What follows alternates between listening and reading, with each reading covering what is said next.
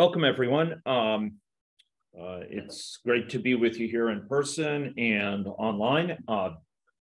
I'm excited to give this lecture, as I have been for each of this class. And once again, I'll be speaking today about some issues that are perennially in the background for agent-based modeling processes, often in the foreground, but which have been very little sort of adequately dealt with, poorly dealt with at this point in the literature. And I'm going to be sharing combinations of my personal experience, aspects of my sort of war stories over 30 years, 30 to 35 now years, working with agent-based models, and in some of the work, some of the gaps we identified and some of the work we've been doing to fill those gaps, but also hopefully learning more about agent-based models for those new to them. So as I had mentioned to some people waiting here, I posted to the course site a set of materials that are of considerable significance. One is an updated set of slides. I've been really working to supplement the materials for last lecture and this lecture. That does include some added material for last lecture, which I think additionally illustrates some of the concepts that I discussed, but it also includes quite a lot for this lecture. So that's one set of materials. The second set that are on the course site, the Canvas site, are some materials on the ODD protocol. This is a protocol that's used for systematically thinking through the elements of agent-based models and documenting those elements. It can be used for model formulation or making steps towards that, getting a clear idea in mind of what you're seeking in terms of model formulation. Those ODD slides won't be ones that I go over today. It is possible I'll have a bespoke lecture just for that at some point outside the normal lectures, but we don't have time to go over them in detail.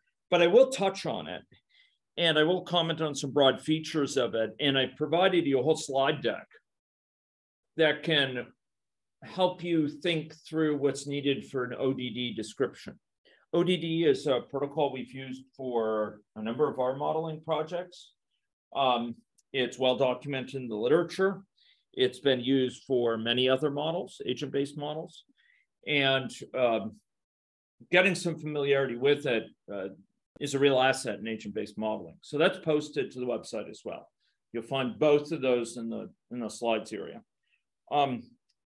Beyond that, I posted two models that I'd like to download here. And we're going to be firing up our AnyLogics and exploring them. We're going to be exploring them to learn some general lessons, reinforce earlier lessons, and to situate ourselves with some concrete issues that I'm going to be trying to address in some of my slides during this lecture. And there are a few things in my experience that do that better than encountering a model, seeing its structure, seeing its behavior, and then being able to refer back to that in the lecture. So I do have two models posted. One of them was posted previously, and that's a model on GIS and food environment. You'll find it up there in the models, interactive models for use in class. I'll be showing that. But the other one is a hierarchical infection transmission model that will have special significance for some of our discussion of model mapping. And I'd like you to download those and to open those. And I'll rehearse it. There are some people here that weren't there the last time we did that, and I'll go over that. But I need to move quickly on those so we don't shortchange the subsequent lecture materials. Okay. So first of all, let's get our AnyLogics fired up, okay? And hopefully you can be fired up as well. So I'm going to share my screen, and we'll just run through this. So I already have my AnyLogics up. If you call yours up, again, for the first time, you may get to this sort of screen, in which case you want to minimize it here. Okay. Screen's not sharing. Screen is not sharing. Well, I'll be. Okay, so what happened there? Oh, that's interesting. Somehow it mistook it for leaving. Is it now sharing?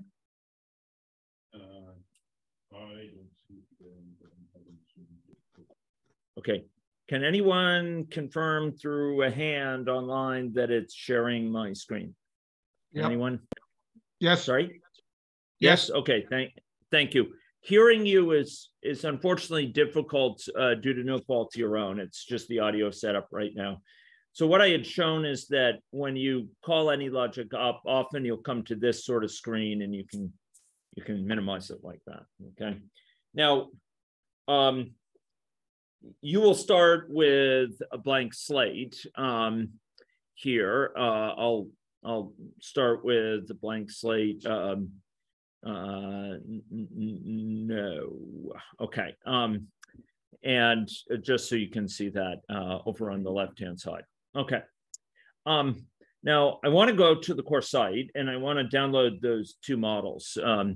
So again, taking baby steps here, and I'm not going to be going through this further beyond today, because we're going to need to be more nimble. But for the area at the site called Models for Interactive Use in Class, there's a model called GIS Food Environment version 6.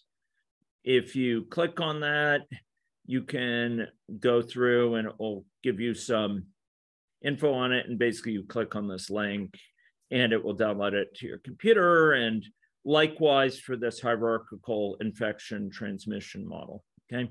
So you're going to want both of those available. Okay. And we're going to go through each. So the first one I'm going to go through is the food environment one. And this is going to relate to this exercise I'm giving you, which I've got to get out in the next day here. Okay, so I'm going to go through that with you. So I'm going to go into AnyLogic, and basically for you, you would go down, you'd go open it wherever you downloaded it, the location to which you downloaded it. As it happens, I already have them previously opened, and so I'm gonna just open that. Okay, and you can open more than one model at a time. That's fine. And I'm going to have them both, but I'm going to start with this food environment. Maybe I'll close the other model for now, just to avoid confusion. Okay, so if we go to this model and we double click on main, what you will see is an environment. We had said from this floor that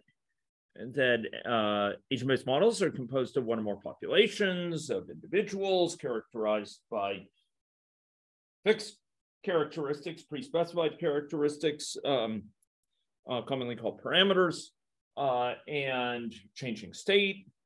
Those individuals, however, while they evolve according to actions triggered by rules, one of the most central features of agent-based modeling is that they interact with each other and with the environment via an environment.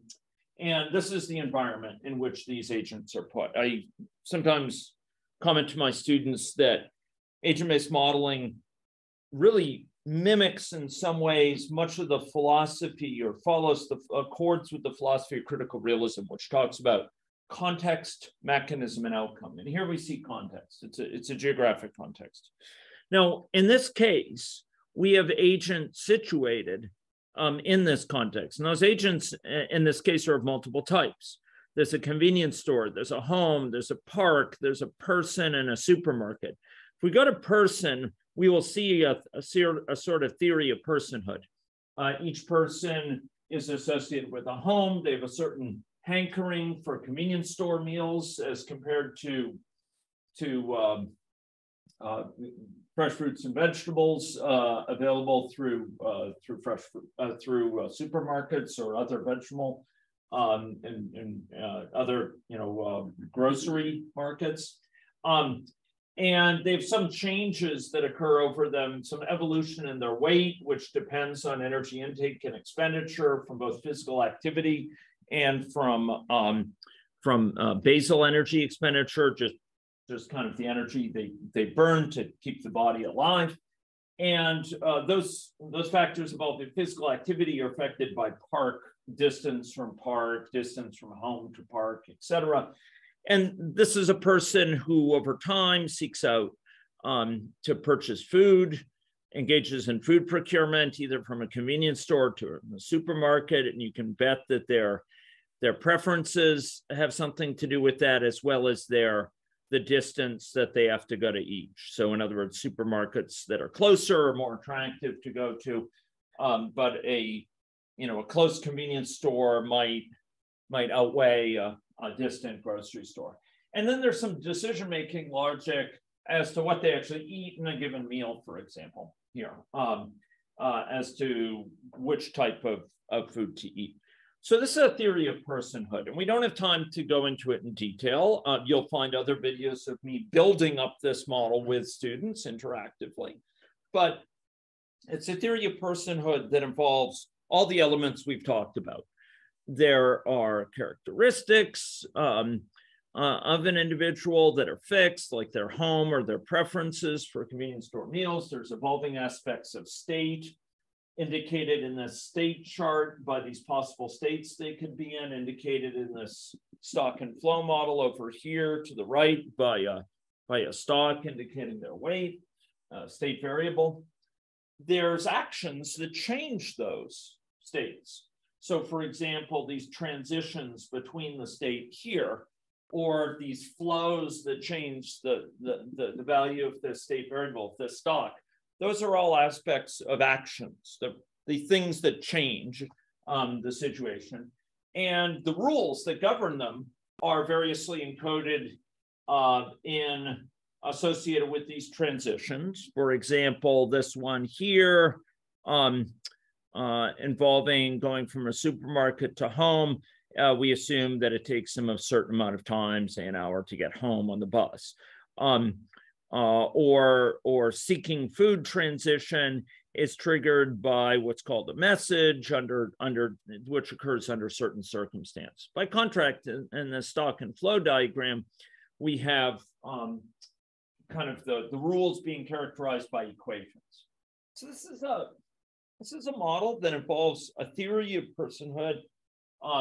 There's mechanism here, as we say in critical realism. We're characterizing our theory of the world, our theory about the mechanisms that drive behavior.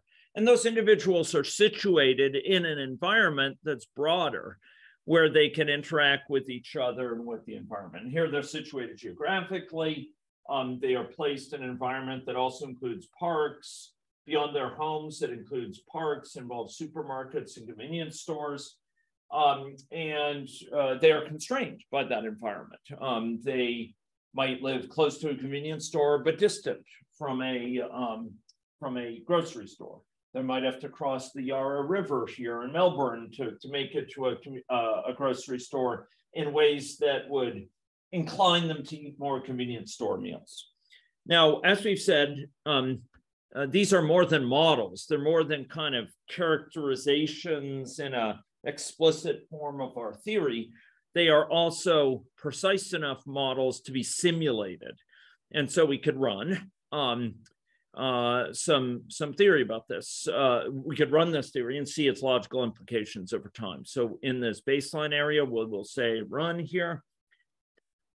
And by running this model, we will see the logical implications writ large of that theory. We will see what that theory leads to in terms of behaviors over time. And when I'm talking behavior, I don't just mean strictly human behavior from a behavioral social science aspect, but also things like their change in weight, etc. So if we're running this, we'll actually see some individuals. For example, there's an individual here, an individual here living in a home. And those individuals, if you look closely, they're hopping back and forth engaged in food procurement behavior. Some are going to this grocery store just up here. Some are making it to this convenience store, and we could slow it down and see it in more detail. But you'll also notice that these individuals end up differing in girth. They end up differing in their weight. And if we were to go over here to this panel, the developer panel, and we were to go drag down here, down to population, we could see for particular individuals, their particular weight dynamics and how that's been changing over time in response to their behavior. We could also see their preference for convenience store meals compared to supermarket meals, and we could observe and keep track of information on their behavior over time longitudinally in a way that would be quite out of the question with an aggregate model. So this person is 75 pounds, whereas their analog with a rather strong predilection for convenience store meals, a hankering that puts their weight at risk, has a much higher weight here. So these individuals are embedded in this environment and they are interacting with the environment. We have mechanism described for those. They're placed in a context, and there are outcomes per the idea of critical realism. So if we go up to the next level and press this button here, we're going up to this level, we will see that there are dynamics induced, emergent dynamics from this induced about the weight across the population, for example, that are induced at a population level. In other versions of the model, some people here have seen, we have scatter plots showing the relationship between weight and distance a person lives from a grocery store, a store with fresh fruits and vegetables, or relating the weight to their distance from a park, etc. Those are induced patterns. They are patterns that result from the model, and those are often articulated from the model so that we can compare model results against what we see from the world. I've gone light on this time, but a key component of this is we can run this model with different particular assumptions. For example, we could assume weakened convenience store preference for those far from a supermarket, or we could impose it across the entire population. We could also do things like go and add supermarkets to our delight into areas which are bereft of them. I'm doing that by clicking on this map. So I could surround this individual that seems to be seems to need a bit of help with fresh fruit and vegetable markets. And now you'll notice that they're engaging in food-seeking behavior in those markets rather than in more distant, or rather than in convenience stores that might be close to them. And that's inevitably going to end up affecting their weight because they will be going to nearby markets. And if we ran this forward, we would see this person's weight trajectory move in a favorable direction because of their consumption of fresh fruits and vegetables over time, rather than surviving upon screaming yellow zonkers in Tim Tams in this sort of market there, this convenience store. So this is an agent-based model. There's a lot going on there, and one of the things I want you to start thinking about is what's exogenous here, what's endogenous, and what's ignored when it comes to this sort of setup. We're ignoring massive numbers of things. There are some intriguing things put in there, but some of these things that are placed in here are placed in an exogenous fashion and some in an endogenous fashion. And I'm going to ask you in a little exercise to try to sort those out, and we'll be discussing it in class. So this is one model I want you to bear in mind. It's a model of situated individuals and environment, one of the 100 or so I provided to you. Let's go to the other model, if I could. So I want to stop that. By the way, you can do that through this red button up here, or you could do it through a red button in that developer panel over there. There may also be other windows visible, like the console, which would allow you, or other windows that would allow you to stop. Yes, Maurice raised his hand. Maybe, Thanks, Maurice, do you want to try to articulate it? I'll try to hear you. Yeah, I think it's a simple question. I mean, I attempted to click on the map and indeed landed some super. Just was wondering how does it know what agent to place when you click on it? So when you click on the map and it creates a supermarket, you're saying? Yeah. Okay, I'll show you exactly. So there's a question here. This is a question about the specifics of this model rather than, broader issues of modeling. There was a question on, when I clicked on the map, it added a supermarket. How did it know to do that? Like, where did that logic come from? Well, there's no magic here. In short, I told it to do that. I ordered it and it obeyed me. So where did I order it? Well, if you go to Maine, if you go down Maine, I can say that to a fellow New Englander, and you go to the map, and you go. So I'm actually not running the model. I want to be clear. I'm called up Maine, click on the map, and I go down to advanced with reference to map. So each object that you select here has some properties. And you can see there's a properties window and I can see them. There's this advanced area that I could expand or not. And one of the things in the advanced area is on click. And that says what to do if I'm clicked, if someone clicks on me, a user clicks on me. And what do? Well, lo and behold, I add a supermarket and I set the latitude and longitude to be where I clicked. And I add it to my set of supermarkets that people consider for their food-seeking behavior. So the curtain is drawn back and the person behind the curtain is shown, who happens to be myself. Is that helpful? That's exactly what I was wondering. Yeah. It's pretty interesting and kind of cool that you could do that.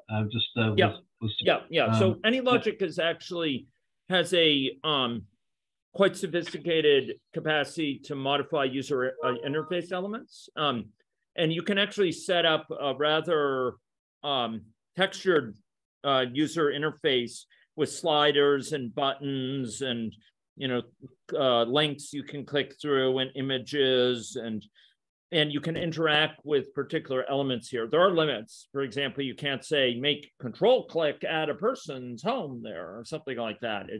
It's limited in what it can do, but so are all platforms. But it's pretty powerful for what it will allow you to do. Yeah. And you can choose your, you could have it add something different based on, you select add, element. When I'm click, I want to add supermarkets, or I want to add people's homes, or I want to add convenience stores, or what have you, or parks. Yeah. Okay. Can you also blow up supermarkets, or is it just adding them? Yeah, no, you can delete them. Yeah, sure. If I yeah, I could create food deserts if in the model, and I could see their implication over time for the health of the population. Absolutely. Yeah, that'd be very readily done. Yeah. Okay. Well, probably enough on that. I was intrigued. That's all. So thank you for the. Yeah. No, absolutely. Yeah. Okay. I'm inclined to have, just like tomorrow, we're having an outside session for this class for one purpose. I'm inclined to have some outside sessions for helping people with questions about implementation, model issues, and how to do things and frameworks and so on. So that's one of the things I'm working on. Without a TA, it's a little bit more limited, but I'll see what I can do. Okay, so this was one model I wanted you to have in mind as we're discussing things. It has a certain scope. It has certain things represented endogenously, exogenously. In other words, there's things that it generates. There are things that we tell it, and then there's things that are omitted from it. it also shows you a little bit about those state charts again, which you saw earlier, but I want you to be reminded of for some of today's discussion. Okay, let's go to the other model. Okay, and I'm going to load that in. And I think we're big boys and girls, so I'm going to load it in a way that I don't close the other one in case I want to come back to it. Okay, so I loaded in the hierarchical infection transmission model. And this one has some lessons to learn for us. So in this model, we have, once again, a theory of personhood, double click on person, and it's a theory of personhood having to do with natural history of infection of a person. Right there. People go through a set of states of susceptible and once infected, they become exposed, they go through a latent state of infection, in other words, in which they're infected, but not infectious. Then they become infectious. Whilst in an infectious state, they can communicate the infection to others with a certain contact rate going off according to a certain hazard. So that's an action being triggered by a rule. In this case, it's a hazard rate. It goes off with a certain chance per unit time. And they can go to a recovered state. And once again, as in the past model, this state chart encodes at once the possible states they can be in with respect to particular condition. In this case, there's only one of concern, infection. It characterizes the actions that change those states. And it characterizes, also within the same state chart, the rules that govern those actions. Okay, so here we have a theory of personhood. But that person is actually, in this case, not directly embedded in Maine. They are in an environment, but in what environment are they located? They're an environment of a particular city. So if you go actually to person and you go look at person and you were to poke around a little bit and you were to scroll up here, what you'd find is they live in a certain city. They are embedded in a city. A city has a certain population. And the city is a happening place. It has things going on. It has interventions that it can perform. We'll come back to that point. There's actions, there's important types of dynamics occurring, not only at the individual level, but also at the city level. And then there's an environment of Maine, which includes multiple cities, a number of cities. So here we have this theory, context, mechanism, outcome. Again, context, cities, and these cities are themselves in a network of cities, but each city contains a set of people.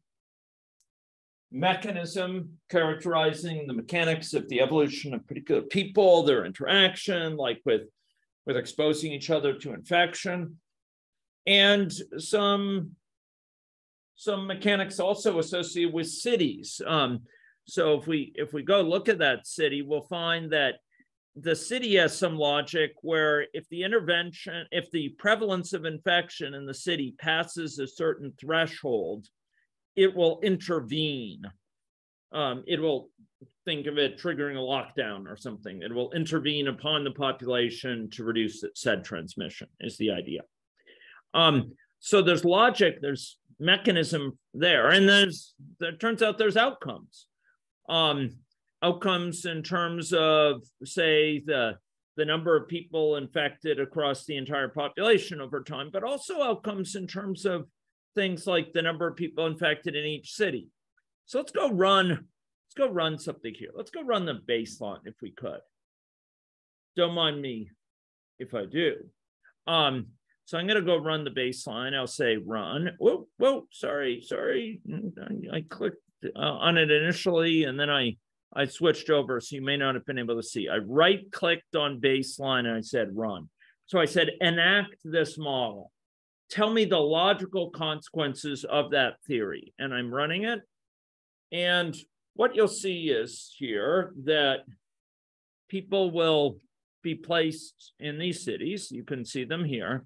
And those cities are joined together in a network. That's those sort of lines there. Some of these people, it turns out, it's not so obvious here, but some of those people will be told to start infected. In fact, you can kind of see them over here. And aha, this city declared a lockdown. Now, but the infection is spreading via these road networks. Some of those people have migrated to this other city. If you want, you could, to be more florid, you could think of them as fleeing. So now they're in this other city. There's actually no fleeing logic. They just moved with a certain chance per unit time. And now it's spreading within this other city, and others may go to others. Okay, 4 of the 5 cities have now triggered lockdowns, for example. And we could go look at each city, for example. We could go over here to the developer panel, which you can call up with this little sort of component here, and you could call it up and you could dig into the population, of cities here, like the 5 cities. And within each city, what you would see is, and it's a little bit slow here in responding, but what will you see is a population, and a certain number of people will be infected. Okay, it's running full steam here, so I'm gonna have to slow it down. But if we went down and we looked at each city, for example, here, we could drill down and see the logic for that city. So here we go, and within this city, we have a population of 275 people at the moment. Its initial population was 273, but some more people came into it, and its fractional prevalence right now is 0. Now we drill down to a particular person in the city, I think, by double clicking on that, and now I'm at the level of a particular person. But I can go up a level back to the level of the cities, for example, and I can go look at another city, for example. So here we have another city which has a different population, and where also the infection is burnt out. There are a number of recovered people. Okay, so this is a multi-level model. This is a model which has not just one level of environment, but 2 levels. But the environment is active, right? There's mechanism at the level of the environment. We saw for cities, if the infection reached beyond, there's this event and it triggers periodically. And if the fractional prevalence of infection reaches beyond a certain threshold, an intervention will be declared. And really, this should be wrapped up in a function to be nice, but basically we visually signal the intervention, and we loop through the population and see if someone's eligible for the type of intervention we want. And if so, we perform an intervention upon them. We perform it upon them. And for those who are students of any logic or interested in that as a platform, this exhibits a certain degree of finesse, I must say, because we're using dynamic parameters to capture logic here, such as the intervention. And different scenarios can say, my intervention will do this, or my eligibility criteria is that, and this will test it against the eligibility criteria specified by the scenario with which we wanted to run it. But what I want you to carry away from this is that we can have models which have multiple levels of context, but also logic, mechanism, dynamics can go on at different levels. We can have outcomes at different levels. We can have interventions and actions, contact tracing initiated at certain levels of aggregation at the home level or what have you. We could have actions being taken that trigger a lockdown at a city level, et cetera. Okay, I want you to keep these models in mind as we go through the slides. I want to give you some concrete points of reference as we talk through some kind of abstract issues with agent-based modeling. So that's why I situated you here. I'm of course glad in office hours to answer questions about these particular models, which did come from the hand of the instructor. So I will now, having sort of gone through those models, I will switch over to our slides. Yes, a question. Great. Could someone read the question out for me by chance? Is there an option to introduce seasonality of movement in different cities? Yeah, good question. So the question was one particularly apt for the Canadian context. Is there a mechanism to introduce seasonality into the propensity of a person to, say, migrate between cities, to go between cities in the model? That would actually be quite readily done. And you know, my mind is going through several ways of doing it most elegantly. One way would be to have a state chart that goes through, you know, summer, fall, winter, spring, each with a certain length. And for each of those, you would set the migration rate for people going between cities, the hazard rate of migration, the chance per unit time zone will migrate to a different value. Another way is you could look it up for the current day, what's the migration rate, and calculate it at a more fine-grained level. Probably the first would be enough, or you could do it on a monthly basis very readily. In short, yes, it could be readily accomplished, and that could capture some aspects of kind of seasonal effects that we see in epidemiological data. Yeah, so I like that idea. You might also capture the fact that people are more inside in the colder months of the year. For those not from Canada, we have this thing here called winter, and people tend to spend more time inside in winter. Yeah, so you can look it up on Wikipedia. Okay, so great. So any other questions in the chat?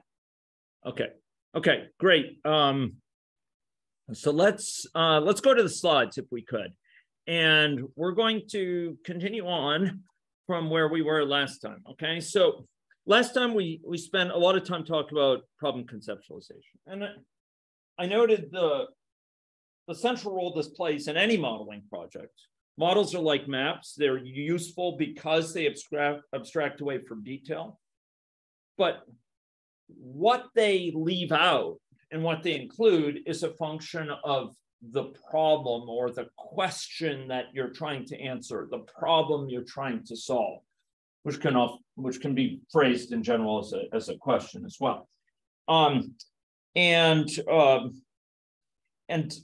Because of that, there's a need to circumscribe the model so we can put fewer elements in. In agent-based modeling, there's less back pressure. We can put many things in quite readily. The computational mechanism is not as nearly as limiting, and so we can include many different things. And there's a need for a greater circumspection, care, and self-discipline in what you put in. We also talked last time that that there's a need to not only use model purpose as a logical knife, but to cut away unnecessary complexity, but to use time boxing. Leave yourself sort of limited time, add things in incrementally, run the model, see the results, learn from it, recognize that you may be making your way towards a much richer model, but it'll be a much more savvy, rich model if along the way you're learning as to what the next priority is rather than presupposing it based on your understanding at the beginning. Typically, our understanding evolves hugely in a modeling project as to what's most important. And if you sit back and plan it all ahead of time and only work towards that, you will have shortchanged your opportunities to learn and your ability to understand where behavior comes from, and the chances are to be much harder to debug the model. Those are some components of problem conceptualization. It's really carving out the set of essential items that we want to put in right now and learning from them by getting a running model, comparing its results to the earlier version, learning from that and figuring out what comes next. Today, we're going to be talking about model mapping and model formulation. And let's talk about these things, if I could. I've kind of put underneath these things a lot of things that are considered there. But I want to talk about this for agent-based models because in this area as well, there's lots of texture. For those who are coming from other traditions, compartmental system dynamics modeling in particular, you might recognize this construct. This construct is called a causal loop diagram. It is close to ubiquitous within a system dynamics modeling at the model conceptualization phase and to some degree model formulation phase, really. It's more model mapping and model formulation. I shouldn't have said conceptualization, more model mapping and formulation. So I want to make sure you're educated on this because these diagrams do come in. They are useful for agent-based models. We have used them for agent-based models. They have a lot of shortcomings for agent-based models, but they still deliver net value. And I want to walk you through some of the elements of them. So in this sort of diagram, we have, it's very simple and it's designed. You have these vertices and you have these arrows, and the arrows are labeled by polarity. What you can knit together here is often a very rich picture about the system. A given arrow from A to B, say from substance abuse to stigmatization, is basically positing something. It's postulating that A, your substance abuse, tends to affect causally. It tends to change B.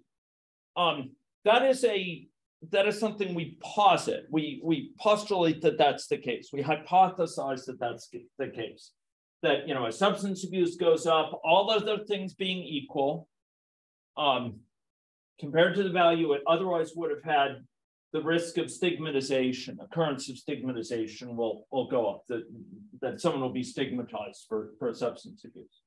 Now, when I said that, I had a certain polarity, and you'll notice that these labels are indicated, have polarities, negative or positive associated. Each arrow has negative or positive polarity.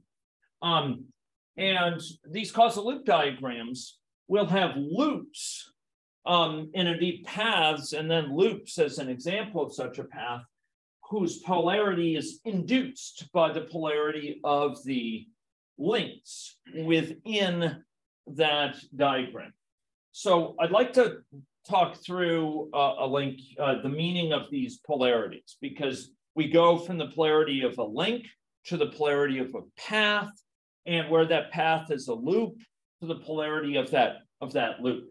And you can see those in these sort of bigger polarities. These are two what are called feedback loops here. On the left, we have a negative feedback loop, and on the right, we have a positive one. We'll come back to that point.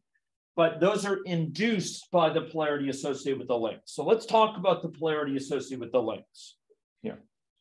And for the Canadians in the audience, I'm not talking about links L-Y-N-X as much as I'm rather attracted to those Serval cats. I'm talking about links L-I-N-K-S. I'm referring to these arrows as links. Okay, so here, if we have an arrow from A to B, hunger, say, to food ingested, and it's associated with a positive link, what it means is I posit as hunger goes up, food ingested will tend to go up. The food to be ingested will tend to go up. All other things being equal, meaning putting aside all other influences on that, through that link will tend to make food ingested go up compared to the value it otherwise would have had. So if I hadn't increased hunger, food ingested would have had a certain value. If I do increase hunger, it will tend to lead food ingested to be a higher value. That doesn't mean food ingestion is going up over time necessarily. It just means it carries a higher value than it would have had I not increased hunger. Maybe the amount of food I'm ingesting for one reason or another is going down over time, but it's larger than it otherwise would have been because I have hunger operating. If I hadn't been hungry, I would have eaten less. Okay, so So I put that on the next slide if anyone wants to refer to that terminology. I do want to indicate that a lot of students get caught up in when they forget one of those components I just had. So again, a link from A to B with a positive sign means if I increase A, here hunger, it'll tend to increase B, all other things being equal. So just considering this link, it will tend to increase it compared to the value that B would have otherwise had I not increased A. Okay, and similarly, a negative link, and I want you to watch this because students get especially confused about this. A negative link from one variable to another, let's say from food ingested to hunger. Now A is food ingested, B is hunger. If the fact that it's a negative link means as A goes up, as food ingested goes up, hunger will tend to go down compared to the value it otherwise would have had, all other things being equal. So if I had not ingested food, I would have had a certain level of hunger. The fact that I did ingest food means my hunger now is lower because I ingested the food. Okay, so for those who are mathematically comfortable with the notation of calculus, this can be expressed as a partial derivative. So a positive link between x and y means that partial y, partial x. So change in y given a certain change in x is greater than 0, and a negative will indicate it's less than 0. So these are the basic rules for causal diagrams for reason about links. And when you reason about a causal diagram, to assign a polarity, mark my words, you always think through that link in isolation. It's when you start to think about paths and the polarity of them, you start to think about multiple links in turn.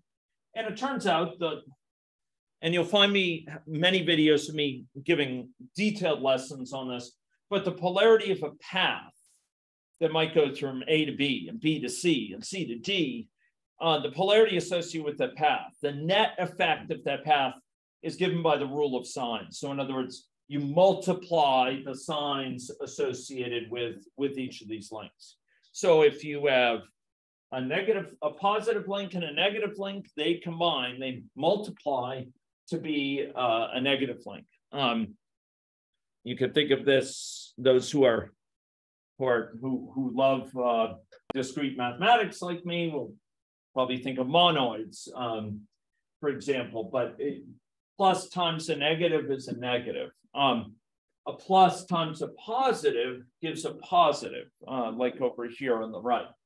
If you had two negatives in a row or two negatives in the link and all else was positive, it would be a net positive because the two negatives would tend to counteract each other. We don't have time to go into this. I'll have whole lectures on this. Yes, Wade. Mm-hmm.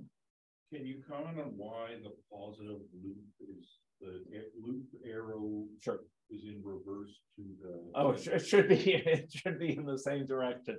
It's in reverse because I was careless. Okay. So I should have been more careful. The direction of the internal loop should be in the direction of the links that form the loop. So that was just carelessness on my part, and I appreciate that, and I'll see if I can correct it and post the updated slides. Yeah, thanks a bunch. Okay, now causal loop diagrams are great, and we use them a lot. They're very insightful.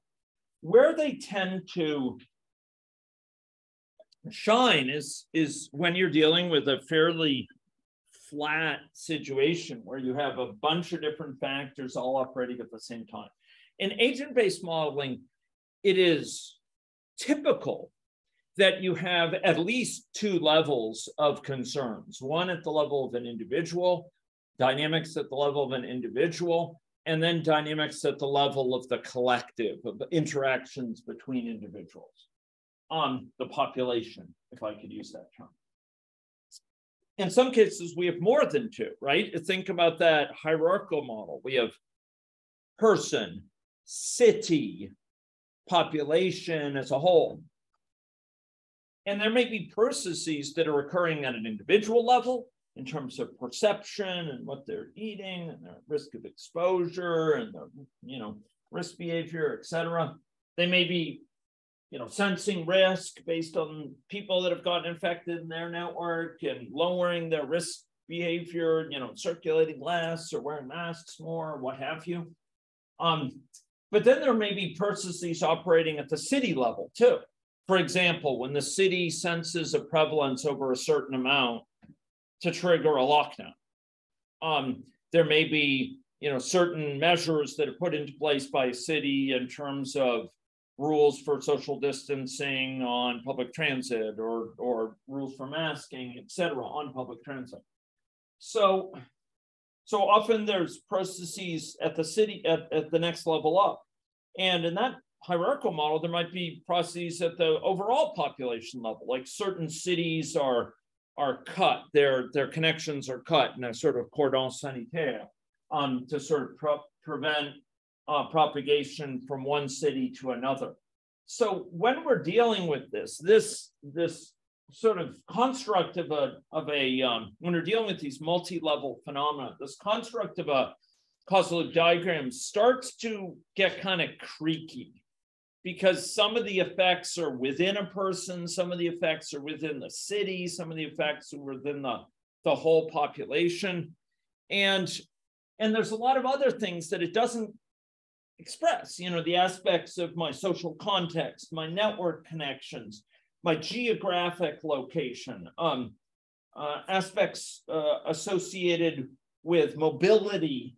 It kind of falls flat in that area. It's not that it doesn't offer any value. Oh, it's good. It offers some insight there, and you can capture some insight, but it just doesn't quite fit.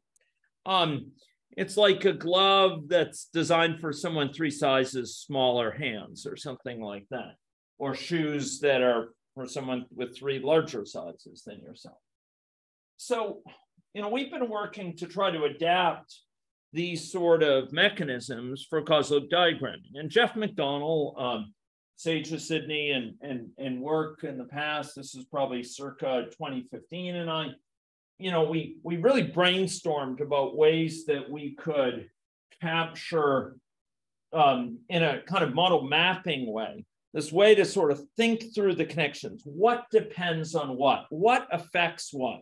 That's what we're really trying to capture at this model mapping stage. Like what is it we're thinking affects what other thing? What these things that we have in the model through model conceptualization, what interacts with what depends on what? This is what we want to nimbly sort of sort through as we're engaged in model mapping, sort of working through our thinking of how these things relate to one another at a very high level. And so we came up with this little language, which, we tried to describe these aspects of context, geographic context, and having interventions that affect certain links in the model, having within certain types of agents. So this might be the person agent, there might be a service dog agent, there might be a psychiatrist agent, and each of them has some of these aspects of state and changes between state as indicated, say, by state charts, and they're each associated with connections in which they can engage in interactions, and maybe some mobility, inclination to mobility. And maybe there's some sort of process mapping for discrete event simulation. So anyway, Jeff and I were brainstorming about this. We got somewhere. I actually think like mechanisms like this, while they're not formalized yet, they add something more than a causal loop diagram. A causal loop diagram, like stock and flow models traditionally, we're working to change that, but like them traditionally, they kind of flatten everything. And here we can start to reason about these different levels of nested contexts. In principle, we could have populations within a person of diseases or what have you. And so, we started exploring these ideas of sort of sketching out models and model elements, or thinking on model dynamics, just to kind of sharpen or think about what we want to add next into the model. Using these diagrammatic representations of this head is rather outsized. It has the appearance of a distended neonate, but we have sort of parameters up here, and then state and actions and rules down here, interventions that affect certain parts of the system. This is not well formalized now, but the issue is the desire to be pragmatic here. Instead of force-fitting everything into a causal loop diagram, to try to be a bit more freer in your way of diagramming things. We also put together an interactive, this was actually a collaborative interactive tool, CQHM, that we built up, which reflects in many ways the sort of tool that Eric is leading on. His is a quantitative modeling tool, and it's awesome for compositional modeling. He and Long were working on it with some suggestions from Cheyenne, but this is a qualitative modeling tool that we built up with some other students of mine some years ago, to sort of sketch these sort of models out interactively. And it's kind of like a Google Docs for qualitative modeling. Multiple people could use it at the same time. So qualitative modeling for agent-based modeling is a big need.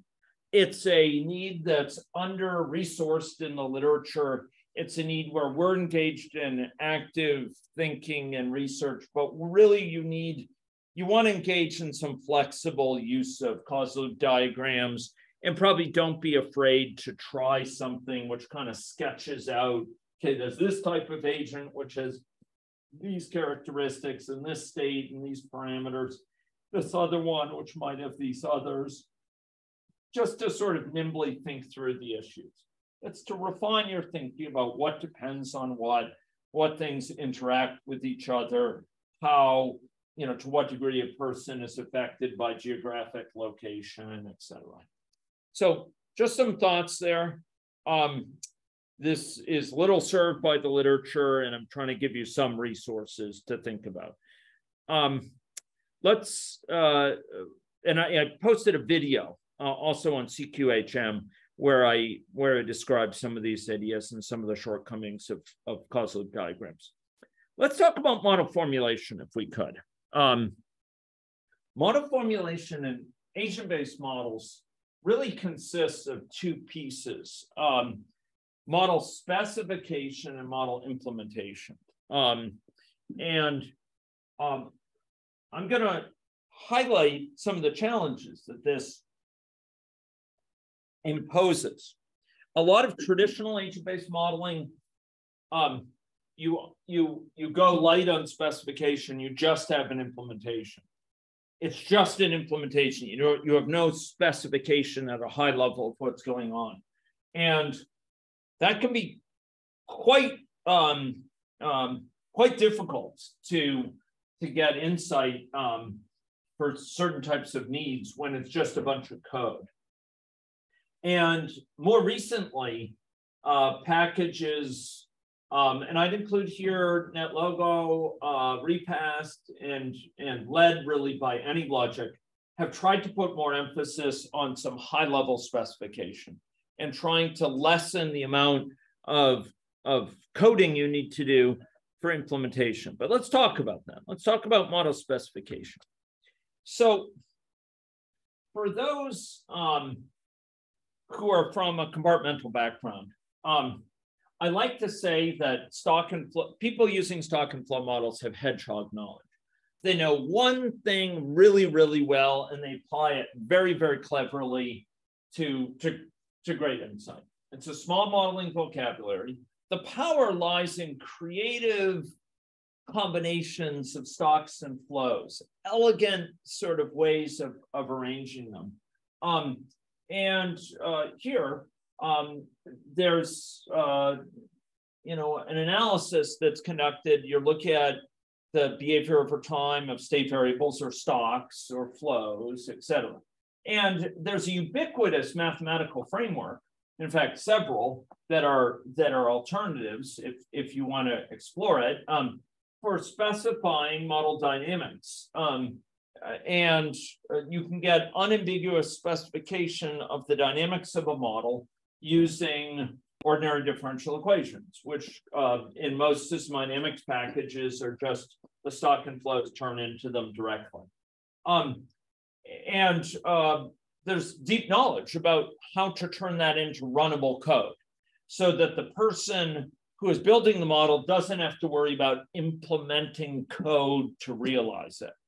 Basically, they just create stocks and flows, and typically the package says treat these as ODEs, ordinary differential equations, and it knows how to run them, and no code has to be written. And that keeps their focus on the stock and flow model. Very powerful, very insightful types of modeling can come, and it keeps your focus on the modeling.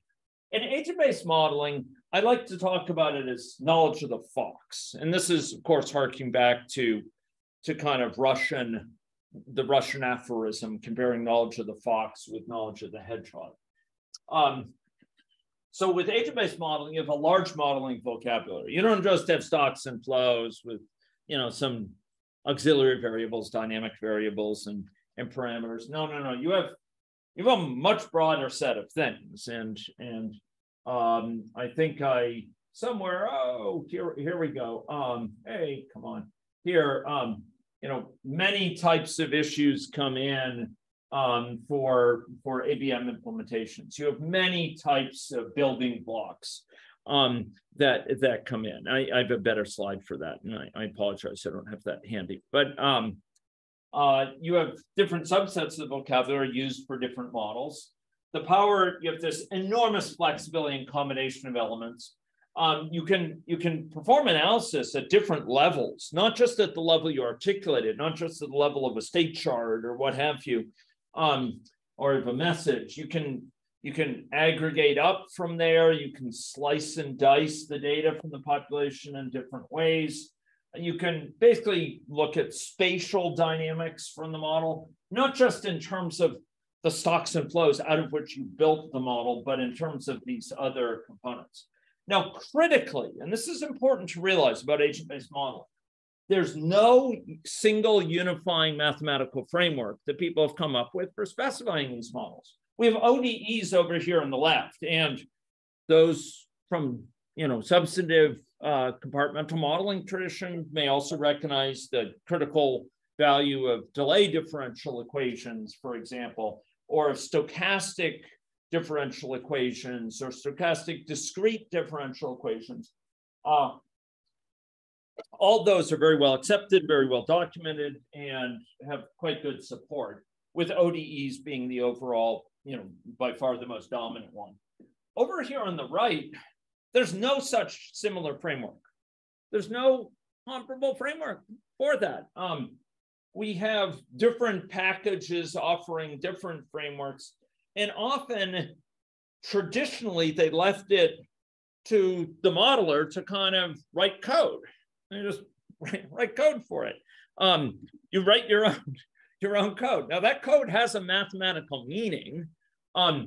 There's a shallow literature that compares agent-based modeling to equation-based modeling and said agent-based modeling is more powerful than equation-based modeling. In my view, it's bunk. I mean, there's underlying equations describing the meaning of this in denotational semantics of programming languages.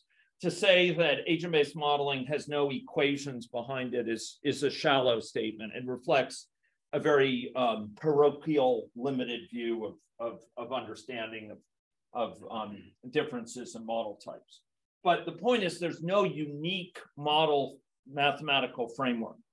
But there are some that are gaining traction. For example, state charts have appeared in Repast after they appeared in AnyLogic, and are very widely used within other areas like software engineering. But here's the thing, code is frequently needed to operationally realize the meaning of agent-based modeling currently.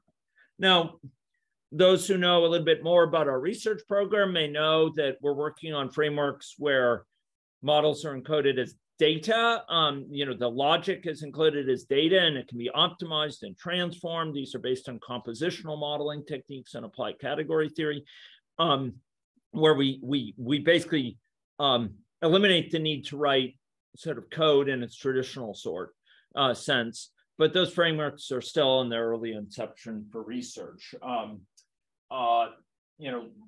right now there's more of a disjunction where you often have to write code to capture the meaning you're seeking to write. Yeah, so there's a question. In the chat. Okay, so could someone read it out, the chat message? By stock and flow models, do you mean the system dynamic model and discrete event model? Yes, although in this, my comment here will have a certain resonance perhaps with Maurice, because I've been corresponding with him about some related issues. When I'm talking about stock and flow models, I'm talking about these sort of models that are the bread and butter of current system dynamics processes.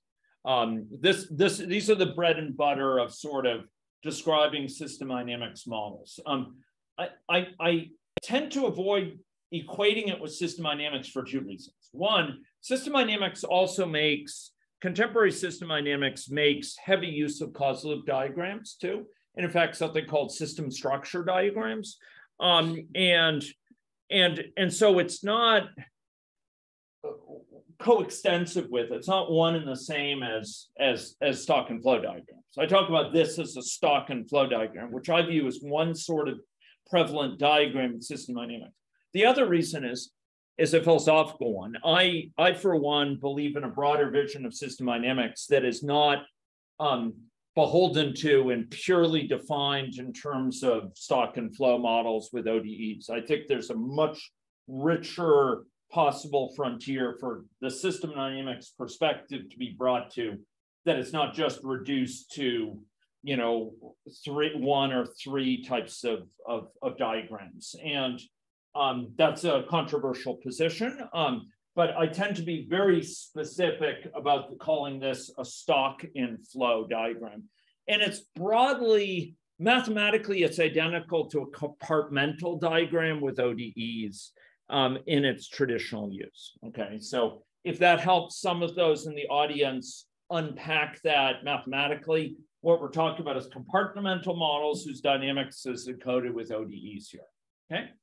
And traditionally, when we describe a model like this, it has ODEs behind it that state the rate of change of the number of infectives is given by,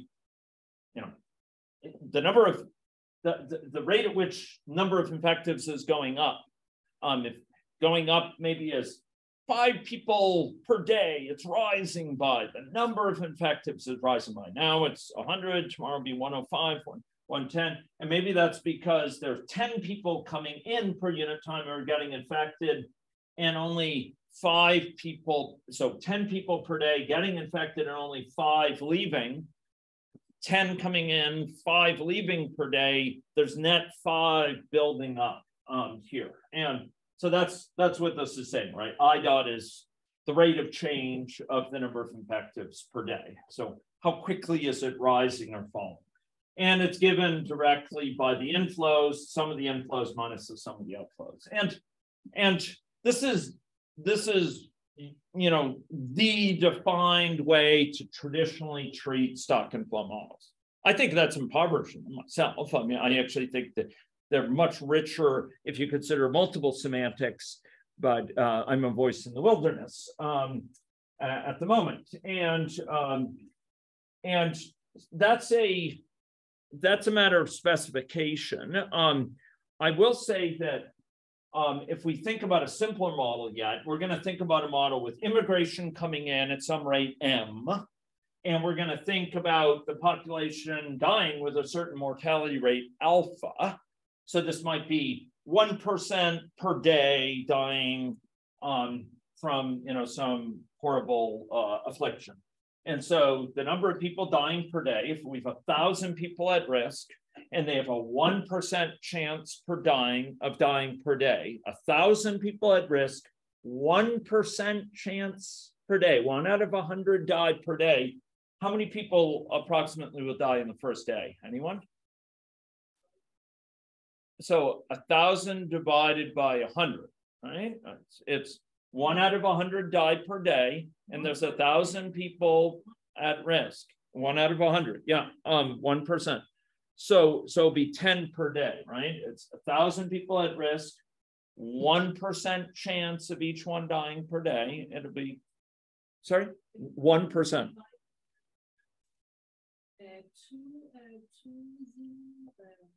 No, it's 10 per day. I mean, 1,000 people at risk, 1% chance that each of them will die. It's 10 people. 10 person per day. Yeah, that's what I was saying. So it's 10 people per day that will die on average here, right? So here the formula for this is just alpha. That's the chance per day times the number at risk. So here we could characterize the equations. This is the model specification. We draw this out. This is totally given. This mode of description where I provide formulas for each of these things, or if I provide formulas for each of these things, it entirely specifies the underlying equations. I just give formulas for each of these things. These equations are defined. And it turns out that in terms of model implementation for those sort of stock and flow models, there's well-defined implementation mechanisms based on numerical integration that will integrate. It'll perform numerical integration of this. This is all given, but for a stock and flow model, if you start with this and it's totally specified, I have equations for all these different sort of things and variables. I can turn into equations automatically, and I can solve it automatically numerically.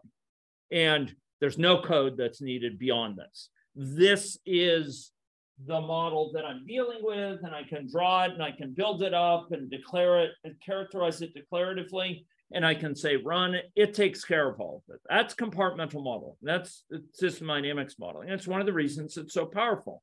By contrast, with ABMs, we're dealing with a totally different situation. We're dealing with a situation where, first of all, we need to define the ABM, and there's no unique language. I like to think through, for model formulation, I'm thinking systematically through the elements of an ABM. This is the op parties framework. Think systematically through what needs to be in the ABM. So when I go create a new ABM, often I'm thinking in terms of these things. I'm thinking about the outputs it needs to produce, the populations. Why outputs? Why are they so important? Because those are the things often I care about, I want to monitor. They're the things that I want to compare with data. They're things maybe I want to calibrate to data. I want to assess their sensitivity.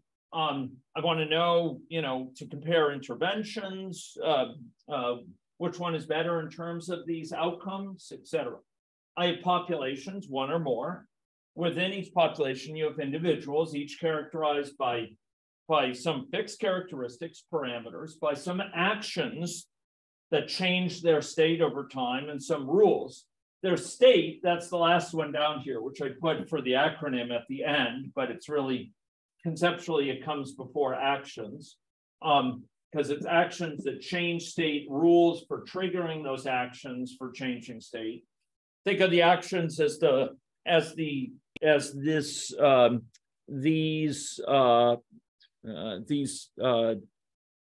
types of transitions in the stock of this state chart like this. Think of the rules as the things that specify how often this fires, for example, with this rate, 1 over duration of infectiousness. There's time. There's the characteristics of time. What's the time horizon? Is it continuous? It just goes in a continuous way. Things happen as quickly as they need to, or is it discrete? It goes in sort of hops, which is traditional and older agent-based models, a tick at a time, a time step at a time. What interventions need to be considered that change aspects of the state? What environment am I dealing with? Is it networked? Is it geographic? Is it continuous space? Is it gridded space? You could see the set of issues here are much broader than for a stock and flow model. This is comparatively straightforward to specify. This, gosh, we're thinking about the different sorts of things. Now, my framework is quite similar to one by my close colleague, Ross Hammond, formerly at Brookings. I think he's still somewhat there in a part-time way, but also with Washington University in St. Louis, where he talks about properties. I don't like it because it combines state and other characteristics, but many people like this framework. I like to separate out what changes from what's fixed, but in Russ's, they're combined together. Actions that change it, rules that govern when those actions take place. Same basic idea. Time, what's the time horizon, time step or time units, and the environment. What's the nature of the environment? I like to think about. Now, a third really useful component here is what's called the ODD protocol, and this is for description. This is a consensus protocol derived from a panel of folks who do agent-based modelers. Its primary focus is to specify models, to characterize them, to communicate them, like in the scientific literature. And it can help understand those models. It can also help think through the elements of the model. And there's three broad components of this ODD protocol. An overview stage where you set model goals and high-level scope and design. You basically describe the model, what it includes, what it excludes. Endogenous, exogenous, and ignored is a good thing to use here. Design concepts. So here are different aspects of the design that you're using, sort of components of the design and remaining elements. And the design is where there's most of the components are there. And there's a reference, which, and in fact, it provided two references in one of the sets of slides I provided you this morning with this introduction to the ODD protocol. Here are the two kind of canonical, or two really good references for this. This book, which I really recommend, Agent-Based and Individual-Based Modeling, is one of the reference texts for this course. But also there's an article here in the Journal of Ecological Modeling called the ODD Protocol, and they actually give a substantive update on it. I think it's ODD plus D. They have an additional component that they added in retrospect. So I provide a lot more detail in the ODD protocol here, these different components that are part of it and that you want to think through specifying, et cetera. I don't have time to go over them now. Were there a lot of interest, I might go over them at a later point. So let's continue though to go through these slides here. And somehow I think I got gosh, I got out of order. Okay. So these are three ways of describing a model. The goal here for model formulation is to specify a model as crisply as you can. And at least enumerate its pieces and their relationship with one another. Like if you're doing a state chart, that's great. You have a state chart, you have different possible states with respect to a concern, you have actions that change them and rules, that's great. But you also want to be thinking like, are there other things that change a certain rate? Like maybe the number of smokers for my friends change my predilection for initiating smoking. And I would want to describe that. In general, with model formulation, you want to try to specify as closely as you can what what the mathematical characterization of the model is. Now, modern packages, and I want to particularly highlight AnyLogic's leadership in this regard. It's really probably the single biggest reason we use it, beyond its high support for hybrid modeling, is when you have high-level components described in a model like this, when you build a model up out of things that are visual and where it's fully specified, like this migration event occurring every, on a per day basis according to a migration rate. When you specify these state charts, for example, here, or for a city, I have an intervention event going off periodically. This gets us closer to declarative modeling, to a situation where the system takes care of generating the code. We specify what we want to capture, like how often this should be firing, or how, at what rate someone should be transitioning from here to here, or transitioning to a state of recovery, or how often they should be communicating infection to contacting other people. Here we're specifying it kind of declaratively. We say, look, take care of this, put this rate in place, make it happen at this rate. And that gets closer to, and it's a really important thing, to what we see, with stock and flow modeling, with something like this. We keep our attention on the domain constructs that here at stock and flow models that describe the domain, describe the problem. With agent-based models, it might be events and state charts and so on. We keep our attention at that level. It takes care of making the underlying dynamics happening, putting in place the logic to make this happen. Realizing that rate, making that rate occur, putting in place the implementation of that rate. Traditionally, that had to be implemented by code. And even in packages like NetLogo, there's more of a need to implement that in code. But a growing number of packages are, including NetLogo's made some moves in this direction, trying to allow for something going in the direction of stock and flow modeling, or in the direction of declarative characterization like we have here. And really, I think, that's the future of agent-based modeling.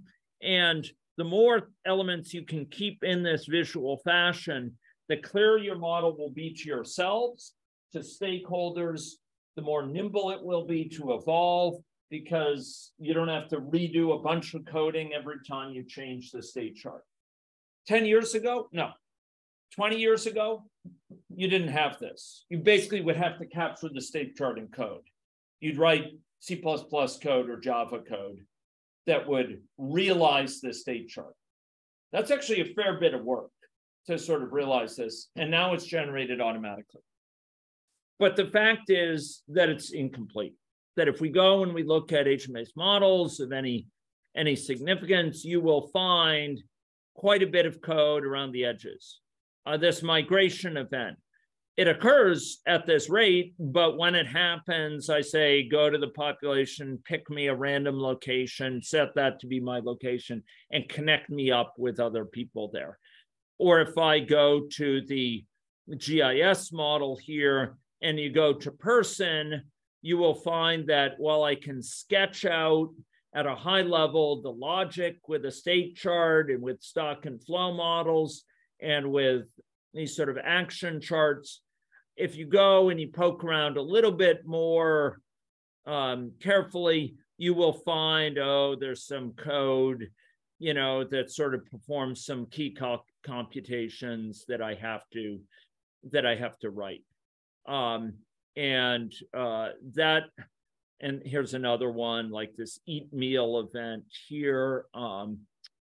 So if I were to go find that in this, excuse me, it should be eat meal is the state chart, I'm sorry.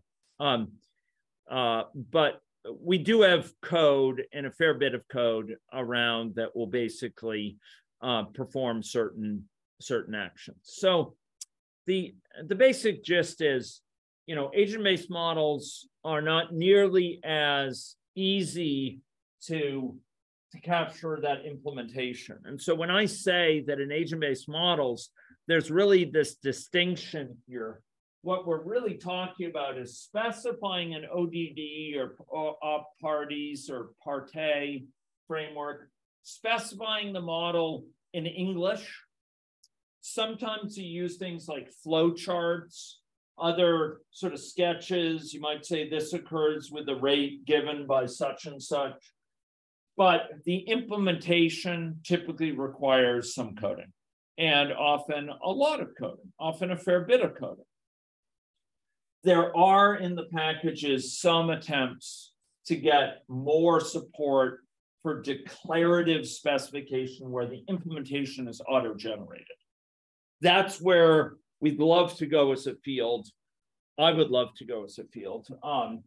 And I think it's very important. And a lot of our research has been designed to try to move something towards like a self-documenting specification where the implementation can be taken care of in terms of its details.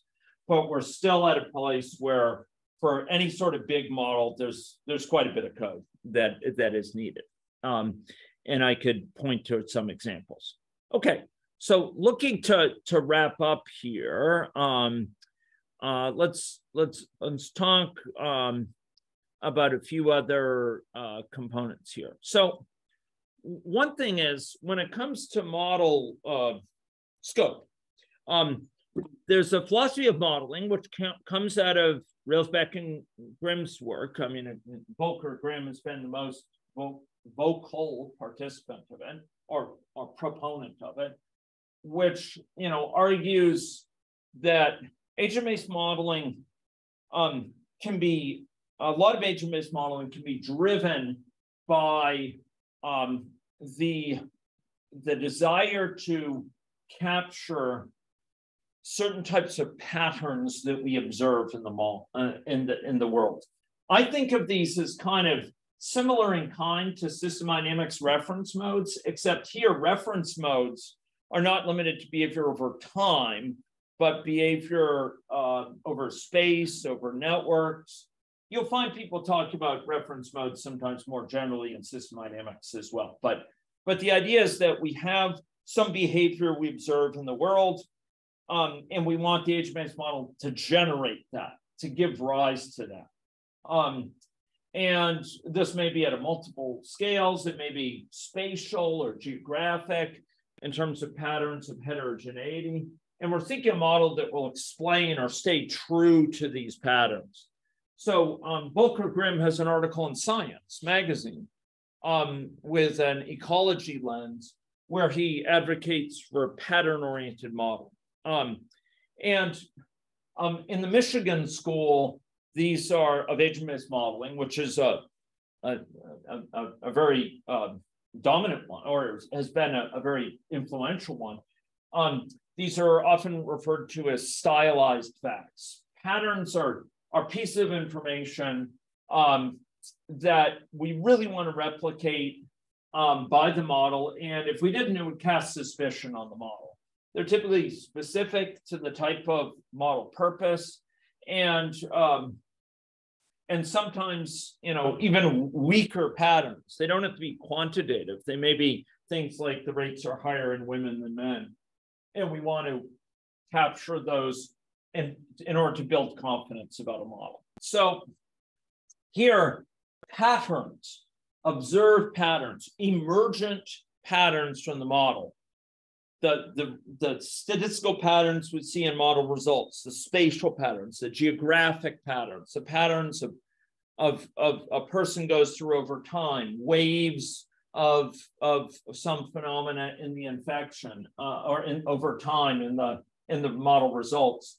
These are seen as kind of validating the model, sort of help help cross-check that it's suitable, that it's adequate. So we might, capture patterns like this, these sort of cyclic patterns we see in childhood infectious diseases. Maybe we want to capture the fact, that STI rates in Canada were declining, reported rates of STIs, chlamydia, gonorrhea were going down for some years, and then they started to rise to much higher levels. We might want to capture longitudinal patterns. So, for example, the cumulative percentage of individuals who have caught TB, for example, by a certain age, or maybe certain types of network patterns, network structure. This is from TB networks, from empirical data here in Saskatchewan, involving contacts between people at risk of TB transmission, or patterns in obesity spread, or mental health distress in networks. There can be spatial patterns. This is from work by John Wiley, and we've talked about this for rabies and spread of zoonoses. These patterns have to do with heterogeneity, sort of how many people tend to have, a certain number of sexual partners, for example, capturing the heterogeneity in the population as a result of your mixing algorithms within the model should capture the sort of heterogeneity we see in the world, where people over here are very few in number with lots of partners, but they may be very, very influential in keeping the infection active in the population. And yeah, these are patterns emerging from, say, an agent-based model.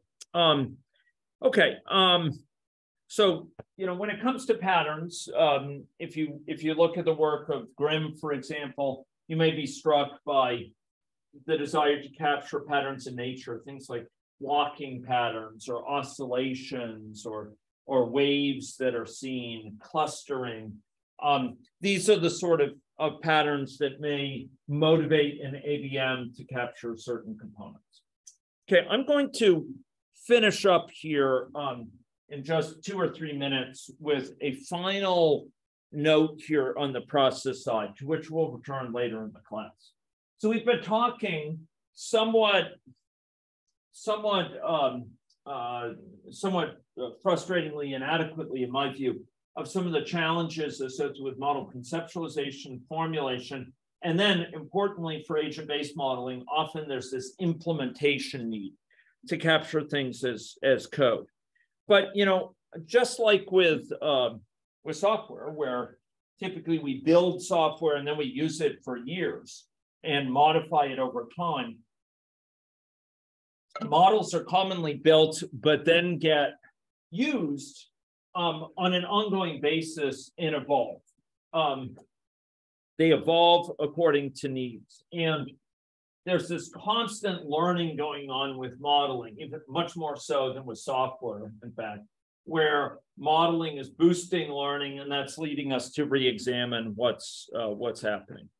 And if you have a model that's evolving over a long period, if it's used for decision-making in organizations, like Wade's model that he created, started creating before the COVID-19 pandemic and has been used by multiple jurisdictions here in Canada as well as in Australia. That's been used for years now. If you have a model like that, there's a need over time to prune it consciously. It's not just a matter of layering in new needs, new features for new types of insight. There's a need to, just like with a fruit tree, to cut away areas of it that are vestigial, that are no longer needed. So basically, as ABMs evolve, this is true for other dynamic models too. They frequently accrete cruft. They accrete these elements that are outdated. They had a purpose once, but they're no longer relevant to the current decision-making context or current insights. Maybe they're about interventions that are no longer considered. Maybe they're about types of therapeutics that are no longer used. Maybe they are about types of questions that we don't need to address anymore because they've been thoroughly evidenced in the literature. So models that seek long service, often become top heavy and they develop this certain burden with them. And what one wants to do here is to consciously prune them over time. And often this occurs with optimizing the performance of the model, speeding it up, seeking to simplify it, seeking to sort out what you need now from what's no longer needed. And you keep old versions of it, to be sure, but you simplify and you simplify according to your learning. So here you often will simplify the design and conceptualization. You change what you want to represent, perhaps restrict it from what was anticipated earlier. But you will also generally change the model implementation. That may be code. You may remove elements of code that are not needed or mechanisms for outputting data that it is not going to be looked at going forward, et cetera. So often there's this refactoring component that is needed. And when I use refactor, I'm using that loosely because often it does mean changing model, like what exactly the model does, refining it a little bit, restricting the design somewhat or restricting what's represented in there because you realize through sensitivity analysis or because changes in policy discourse or needs, certain things are just not needed anymore. Certain distinctions are not ones we have to put a lot of effort into. The data quality is not there to support it. Let's remove it, et cetera. So, when we have models that are used over long periods, it's inevitable that they become weighty. It's typical they just accrete this stuff that we have to flush out of them. We have to periodically remove it to keep the model nimble and to keep it from becoming a burden for us that can only evolve very painfully and becoming slower and slower. So there's just some thoughts. So I've shared with you, ladies and gentlemen, these past two lectures this week, thoughts on the ABM modeling process. Rarely addressed topics, but I think one's very important for your coming projects. I look forward to joining with many of you tomorrow to help spur the formation of teams. And I'd ask you, as you embark on your modeling projects, to keep some of these points in mind. Build your model incrementally. Leave things out. Apply the Yagini principle. You ain't going to need it. Only put in essential things. Learn from the model along the way. Keep it within 30 minutes of running at all times, as Jeff McDonald says, if at all possible. Try to learn from it along the way. Try to reflect on that to figure out what is the next priority. Try to ensure that beyond just the model implementation, you have some description of the model at a higher level. Try to make use of those high-level model elements we talked about today. Lay out what's endogenous, exogenous, and ignore. Use a framework like the ODD framework, the Partey framework, or op parties to think systematically what needs to be next representing your model. What's the scope of it? Those are all the comments we have time for today, but I would welcome in office hours any further discourse about these matters. Thank you very much.